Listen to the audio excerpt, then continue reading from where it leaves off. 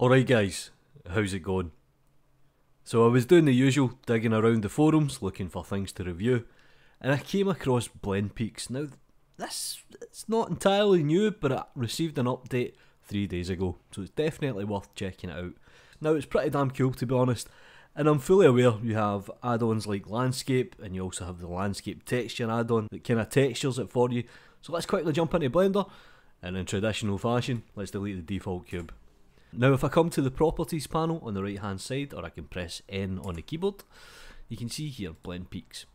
And it's pretty self-explanatory, to be honest. You have divisions, you have create a peak, that'll generate the mesh, and what we'll do is we'll just hit create peak. And we get this cool textured landscape straight away. Now throw in a couple of volumetric clouds and Bob's your uncle.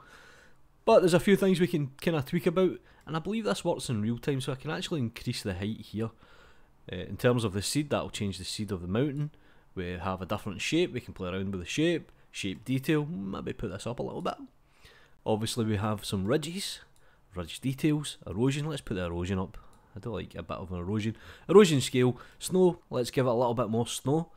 Excellent, that's looking pretty sexy already. In terms of rock, we could give it a little bit more rock as well. Let's bring in the rock. And obviously here, we can control the colours, so we have the nice kind of green for grass, we obviously have the rock and snow, and you can play around with these. Now you can bake this into a height map. It's already rendering, I believe, in cycles at the moment, so it looks great when you hit F12. In fact, I'll do that right now. So it looks pretty damn convincing. This would look great in the distance if you're just creating a quick shot. It even holds up pretty well when you go in close. So what you can do here is you can also bake a height map, which means you can render it in Eevee as well.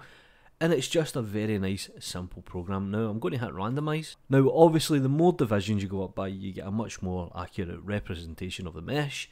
You can hit randomize. I'm going to put this up to something silly. We'll go 200, let's go crazy. And let's put the height up a little bit, and I'll create a peak. Let me get something like that. Pretty cool. Very easy program to use. I'll put the link in the description down below. You're more than welcome to check it out. Do me a favour guys, please support the channel by hitting that like button and hitting subscribe if you haven't already. Follow me on Twitter, support me on Gumroad, you know what to do. Take care.